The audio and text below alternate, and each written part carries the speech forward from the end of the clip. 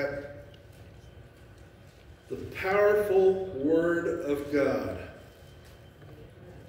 The powerful Word of God. In Jeremiah chapter 23 and verse 29, if you're not real familiar with Jeremiah, you know that you should know. If you've been reading your Bible, you should know that Jeremiah was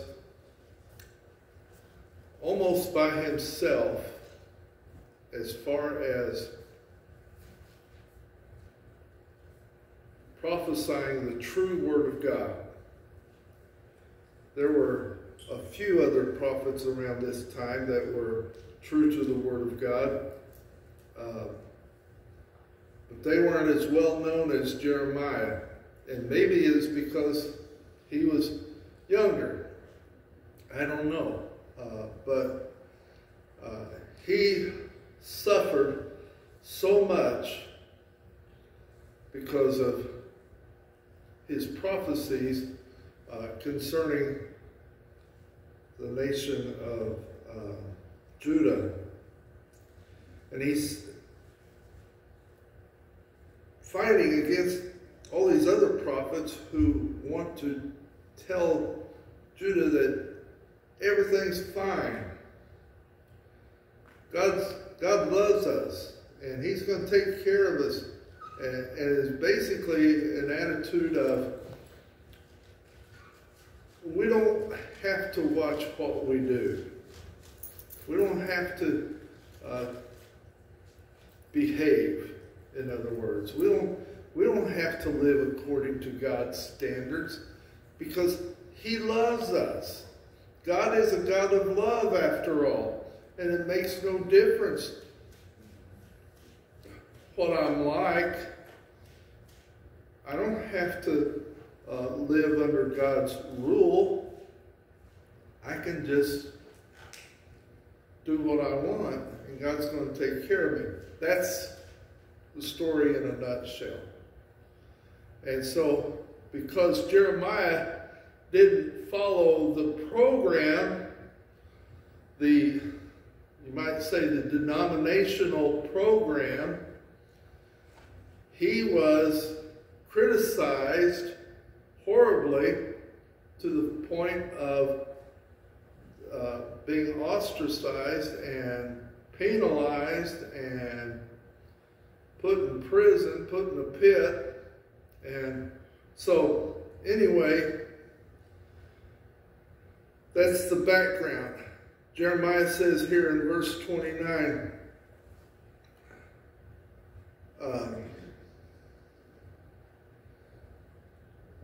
is not my word like as a fire, saith the Lord, and like a hammer that breaketh the rock in pieces? Therefore, behold, I am against the prophets, saith the Lord, that steal my words, every one from his neighbor. So his problem, the problem that God has with these other prophets is, first of all, they're not speaking God's word. They're not speaking from a word of prophecy from God. They're just, oh, hey, I like what he said. I'll just say what he said, maybe put a little bit different twist on it, make it sound like it's from me, but basically just everybody's borrowing from everybody else, and nobody's really prophesying the Word of God except Jeremiah. And so God says, is not my word like a fire? Now, fire is a horrible thing. Just looking at images on TV about how people have lost their homes due to fire. And it's just, it saddens one to see that happen to somebody who loses their home. And it's so destructive, it's so powerful. And I was thinking about when we were out in Colorado, and way out on the west side of Colorado, we were visiting Martha's family out in Grand Junction, and just the night before we got there, a fire started. And it wasn't very big. And so they didn't seem to put much importance on it right away. They didn't start fighting it. Personally, I feel like if they had caught it right away, they might have saved a lot of man hours fighting that fire, because it grew, and it grew into one of the largest forest fires in Colorado up to that point. And it was huge. And so God's word is like a fire. It's powerful, it's mighty, like a hammer that breaketh the rock in pieces. Then over in Hebrews chapter 4, verse 12. See how much of this verse you can quote. I'll start it. You all try to finish it. For the word of God is quick.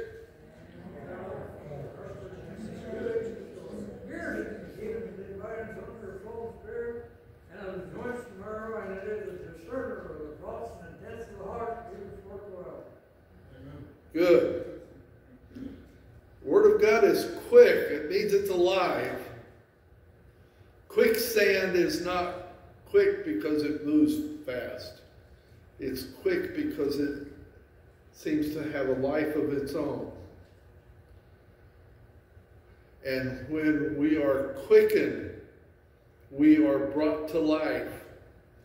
The Word of God is quick, it's alive, and powerful. Powerful. So, we're looking at the powerful Word of God. You see, it's not just any knowledge that will result in experiencing God's power. Only the knowledge of His Word can lead a person to the true knowledge of Him and consequently His power. General or scientific knowledge won't do it. Knowledge of various religions won't get you there. Studies about God, Christianity, or theology can't provide the experience of God.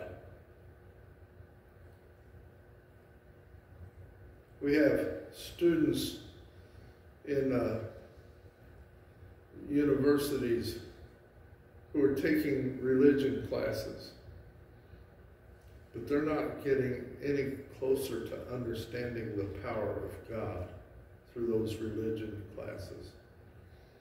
Only knowledge that's based on God's Word will produce a genuine experience of God and His power.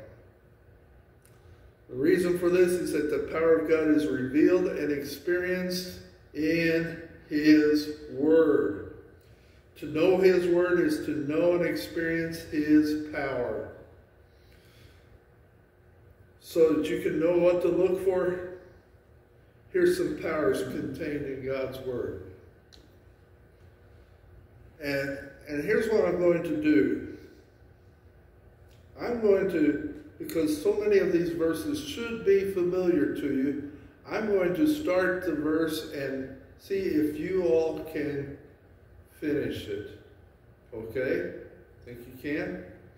First of all, we need to understand that the Word of God is our means of attacking and defeating Satan and It's our protection against Satan.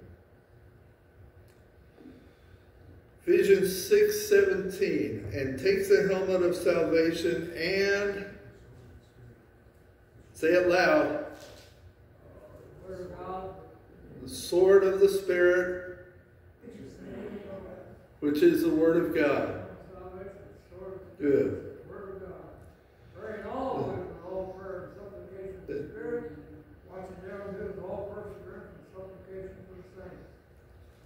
Take this helmet of salvation, the sword of the Spirit, which is the Word of God. The sword.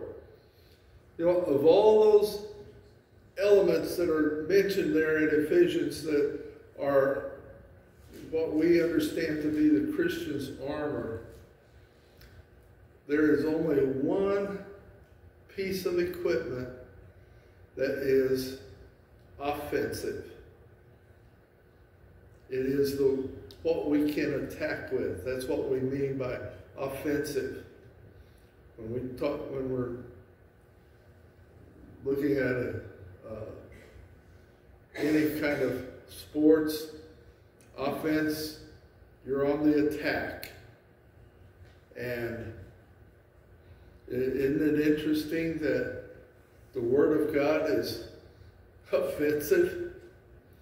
It's offensive, and that's what we use to attack, and it's offensive because the world doesn't like it. The world just does not like it. This is going to be tougher. Psalm 119, verse 114. Thou art my hiding place and my shield. No, not trust. I hope in thy word. I hope in thy word. It's Father's Day, so I better read this one. 1 John 2:14. I have written unto you, fathers, because ye have known him that is from the beginning. I have written unto you, young men, because you are strong, and the word of God abideth in you, and ye have overcome the wicked one. See, it's the Word of God that allows us to overcome Satan, his attacks on us. Then it is revealing. 1 Kings 17:24. The woman said to Elijah, now by this I know that thou art a man of God, and that the word of the Lord in thy mouth is truth. Very good. The word of the Lord in thy mouth is truth. It's revealing. Because Elijah was speaking the word of God, the woman understood that he was a man of God. It revealed him to her. Some other verses just for reference for you. 1 Chronicles 17:3, where the word of God came to Nathan. And verse 4, go tell David my servant, thus saith the Lord, thou shalt not build me an house to dwell in. So it revealed God's will to Nathan. Then notice it is everlasting. You ever come across books on your bookshelf that you think, why? I can't remember what that book is all about. I don't know if I still have them, but at one time I had a lot of my old college books. And you know, they don't mean a whole lot to me.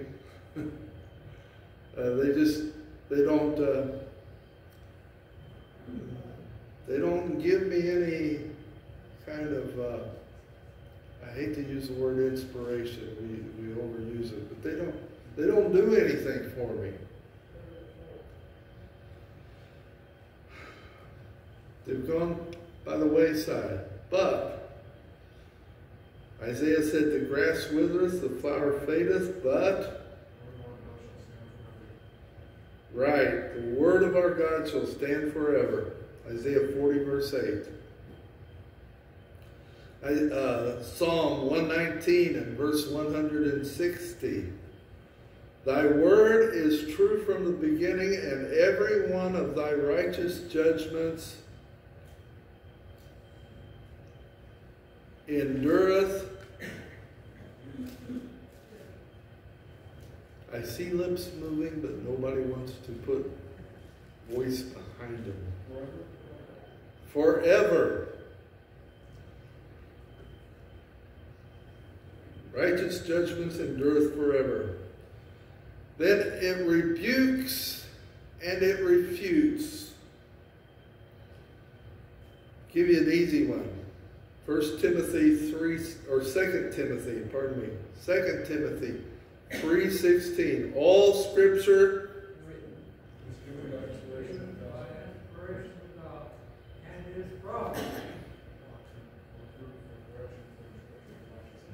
good. Profitable for doctrine, for reproof, for correction, for instruction in righteousness. It rebukes and it refutes. And notice also that the Word of God is a source of life. It reproduces. Matthew chapter 4 and verse 4. But he answered and said, it is written, man shall not.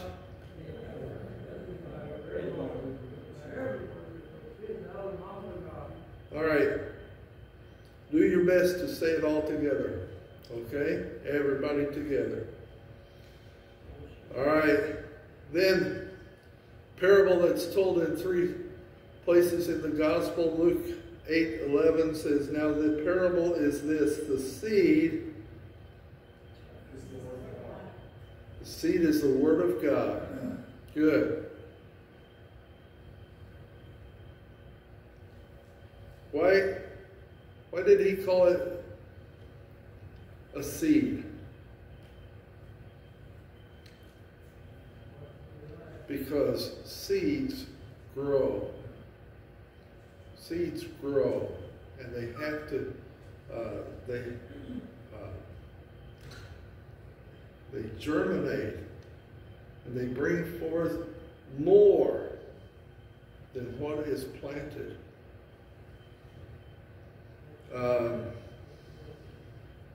Psalm 119, verse 50. This is my comfort in my affliction, for thy good. Thy word hath quickened me. Very good. Thy word hath quickened me.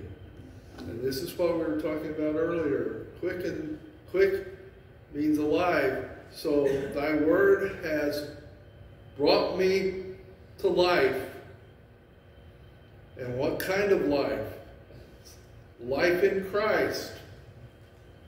He has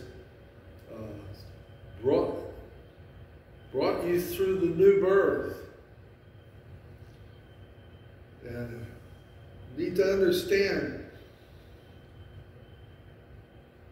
no one gets saved apart from the Word of God. Now, you may say, but, well, Brother Gray, are you saying it's not good for us to hand out tracts? No, because those tracts that you get from here, anyway, have the Word of God. The Word of God is presented through those tracts. And so, yes, tracts are good when they are teaching from the Word of God, directly referring to the Word of God. Psalm 119, verse 107. I am afflicted very much. Quicken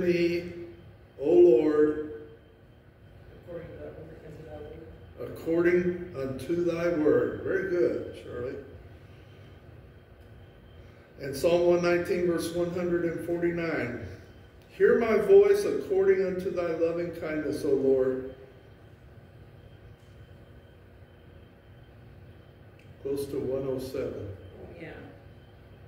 Quicken me according to thy judgment. Very good, Shirley.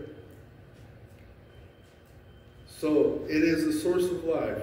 Now, let's review real quickly where we've come so far. It is our means of attacking, defeating Satan, and protecting us.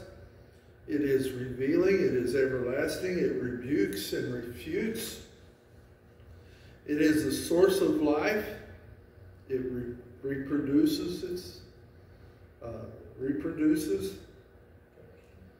And then it convicts and brings repentance. It cleanses.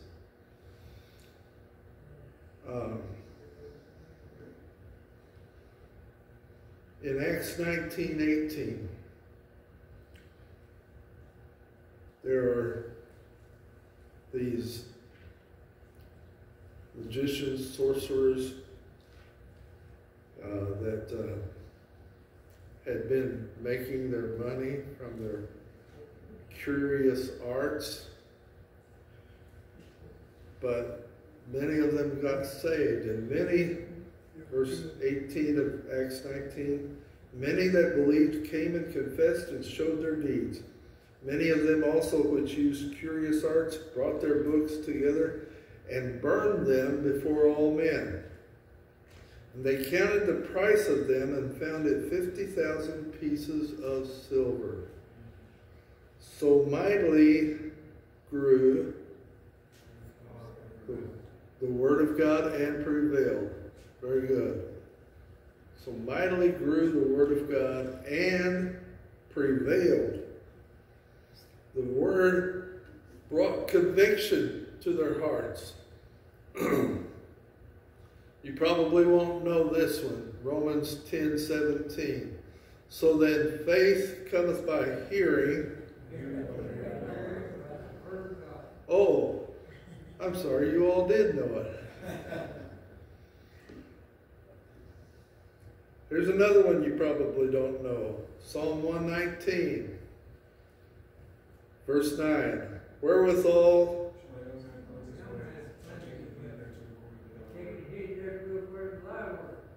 that's right. Taking heed thereto according to thy word. So, you want to cleanse your way? By the way, it's not just good for young men. It's good for young women and old men and old women. And it's good for those in between. All right? But you want to cleanse your way? You say, I need to, so many people. I can remember Martha's dad dealing with one young lady for so long. Picked up her, I think it was just a son. Picked him up for church. And he dealt with the little boy's mom for so long. And she kept saying, I gotta get myself cleaned up. I gotta get myself cleaned up before I can come to church. I get myself straightened up. And he kept trying to tell her, you will not do it. You've got to get to church. Get into God's word. Then you'll get cleaned up. And that's what so many people misunderstand. You take heed to the word of God. Pay attention to what it says. Follow it. And that's how the young man cleanses his way. Another verse that you probably don't know. Thy word have I hid in mine heart. Good. That I might might not sin against thee. Psalm 119, verse 11. So then it effectively works in guiding and redirecting men.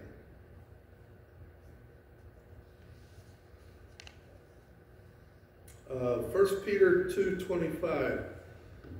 For ye were as sheep going astray, but are now returned into the shepherd and bishop of your souls. Very good. You're now returned unto the shepherd and bishop of your souls. Psalm 119, verse 32. I will run the way of thy commandments when thou shalt enlarge my heart. Isn't it interesting? He doesn't say, I'm just going to casually walk after thy commandments. I will run after the way of thy commandments when thou shalt enlarge my heart. Verse 35 of Psalm 119. Make me to go in the path of thy commandments, for therein do I delight. Very good. Verse 67, before I was afflicted, I went astray, but now have I kept thy word. Very good.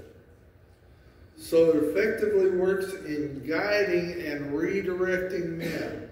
It guides us, puts us in the right path.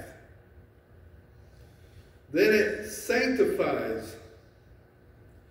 John 17:17. Say that again, louder and slower. Sanctify them through thy truth. Thy word is truth. Good. Did everybody hear that? Sanctify them through thy truth.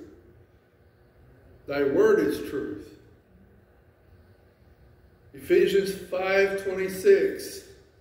That he might sanctify and cleanse it with the washing of water by the word. Talking about the local church. Then, so it sanctifies and it creates. Hebrews 11:3. Through faith we understand that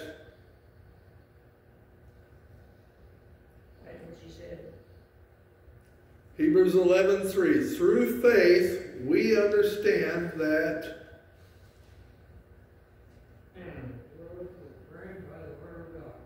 the worlds were framed by the word of God, so that things which are seen were not made of things which do appear. That was one of the highlights of our trip into Kentucky.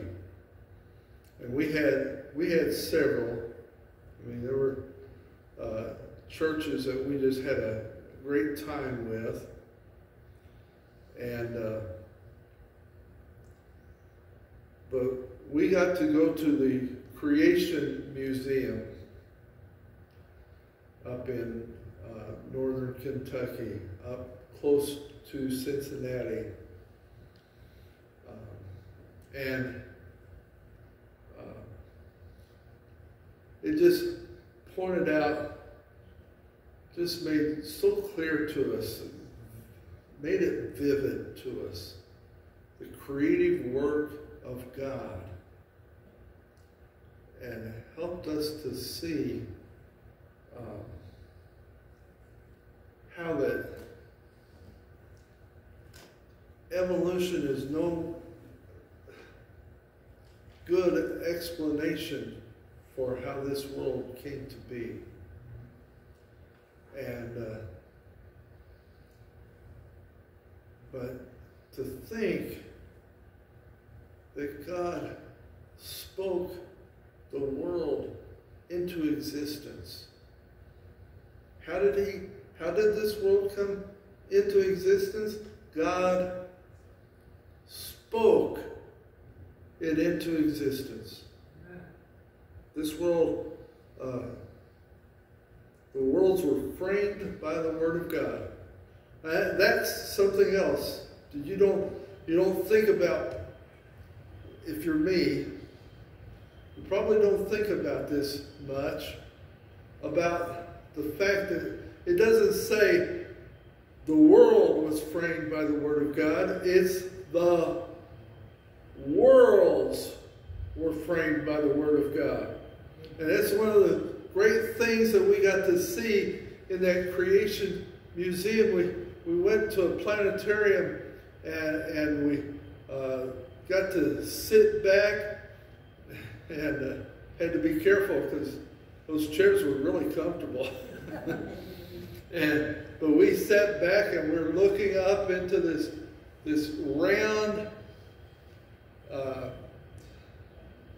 movie screen, I guess. I don't know what to call it, but you're looking up and they show you where the earth is, and then the sun and the other planets around, revolving around the sun, and how big the sun is compared to the earth, and how many of the planet Earth would fit into the sun. And that is just overwhelming to think about. But then they take you further out into the Milky Way, and you start seeing all these other stars and their planets.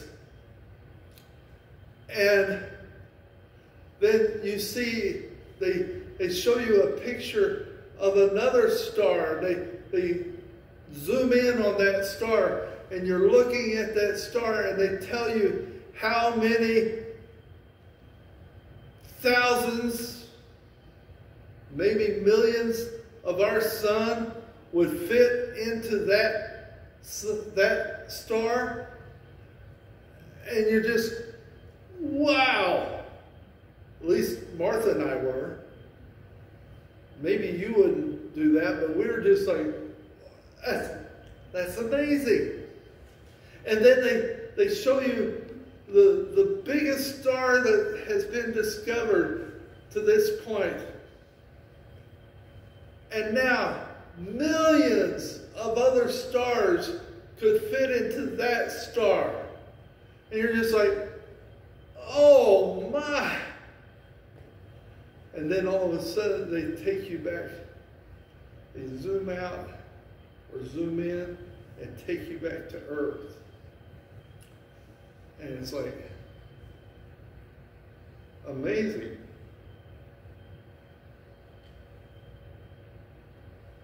That out of all this universe, God, who created it all, cared about me.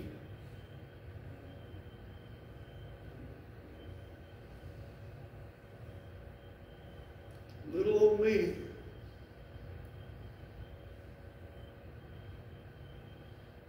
Amen. And sent his son to die for me. That's just a speck. It's not even, I'm not even a speck in the universe.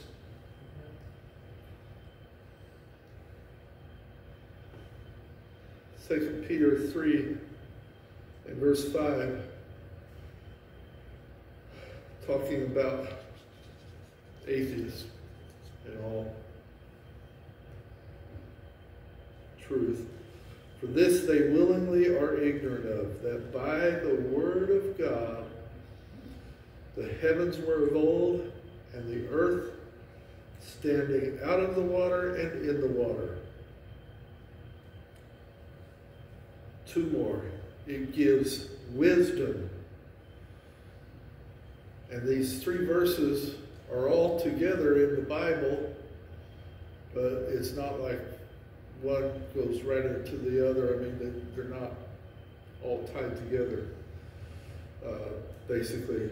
But Psalm 119, verse 98, Thou through thy commandments hast made me wiser than mine enemies, for they are ever with me. It is his commandments. God's commandments are ever with the writer. And he says, it's made me wiser than mine enemies. Think about that. God, you stay in God's word. Stay in his commandments. And God will make you wiser than your enemies. Verse 99 of Psalm 119, I have more understanding than all my teachers, for thy testimonies are my meditation. Verse 100, I understand more than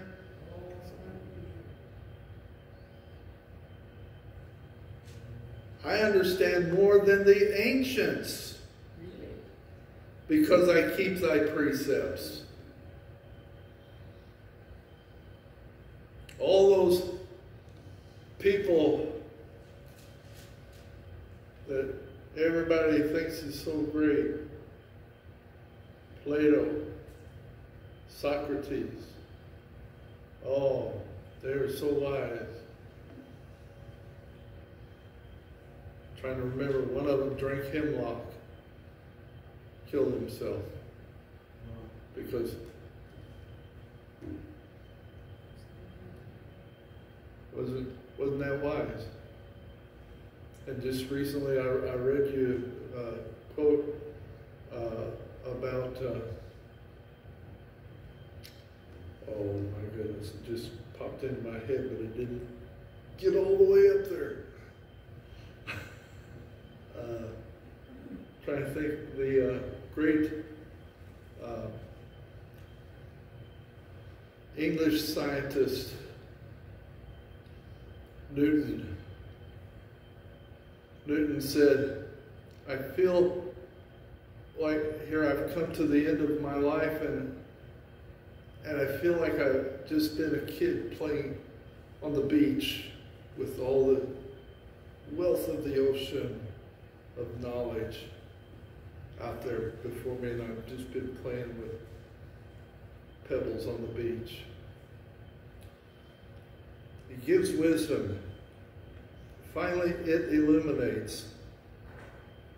Again, a couple verses, a verse that you probably don't know. Thy word is a lamp. Thy word is a lamp unto my feet and a light unto my path. Psalm 119, verse 130. The entrance of thy words giveth light, giveth understanding unto the simple. So God's word is powerful, sharper than any two-edged sword. No other book can these things be said about that book. So remember, when you pick up your do I have to say it? Pick up your King James Bible. You've got a powerful book in your hand. And it's powerful because it's all there. And I just read, I keep meaning to look it up, but one version of the so-called version of the Bible leaves out study to show thyself approved unto God. Leaves that verse out. And I think it's more than one version. I think it's like all of the perversions leave that verse out. So, study your King James Bible. Let's be dismissed. Father, we thank you so much for your word. Bless in our service today. Direct in all that we do, all that is said here. We ask this all in Jesus' name. Amen. Amen. Break time. Break time. Thank you, Glendon.